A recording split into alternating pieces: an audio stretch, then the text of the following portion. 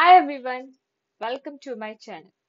Today we will solve two more problems on the topic profit on incomplete contract. So we have already solved two problems on this topic. Now let's start the problem number 3.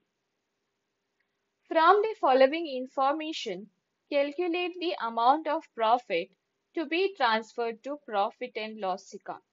Contract price 9 lakh, work certified 6 lakh, cash received, that is 80% of work certified, amount is 4,80,000, notional profit 66,000. So in this problem, what they have given? Contract price, work certified, cash received and notional profit. And we have to calculate the amount of profit to be transferred to profit and loss account. Before starting the solution, we have to see which condition is applied to this problem. So first condition is if the work is just started or the work certified amount is less than the 1/4 of contract price, no amount is transferred to profit and loss account. Yes. So we will calculate the 1/4 of contract price. So contract price is how much? 9 lakh. So we'll take this 9 lakh and calculate the 1/4 of this 9 lakh. And work certified amount is how much? 6 lakh. So calculate 9 lakh into 1/4. We will get 2,25,000. Correct? 1/4 of contract price is 2,25,000. Now compare this 2,25,000 to work certified amount. Work certified amount is 6 lakh.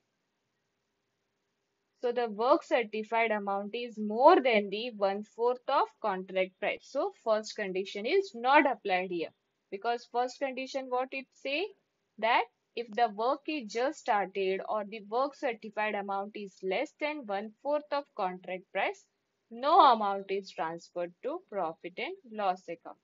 Here work certified amount is more than 1/4 of contract price. So first condition is not applied.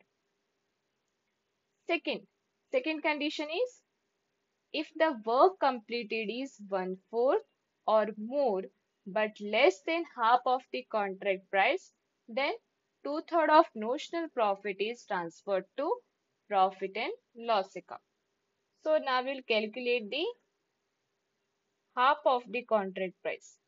Contract price is 9 lakh into half. 9 lakh into half, how much you will get?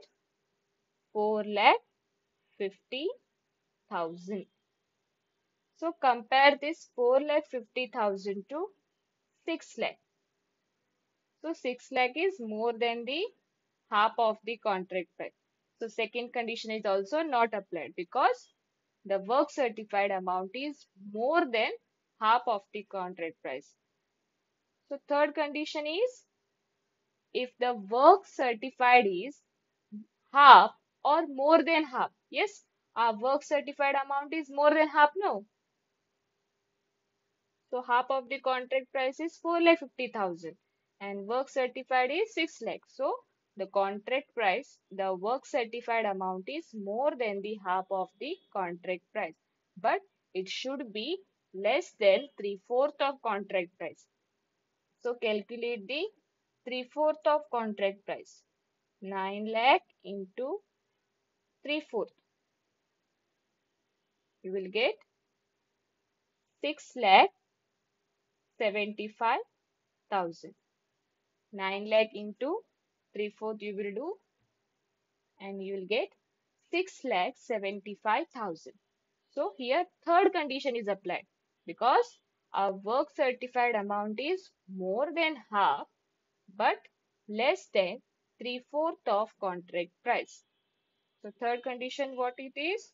If the contract price is half or more than half but less than 3/4 of contract price, then 2/3 of notional profit is transferred to profit and loss account.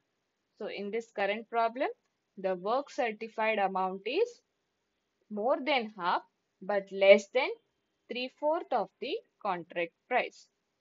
So we'll start the solution. Got no? Here in this problem, third condition is applied. Solution.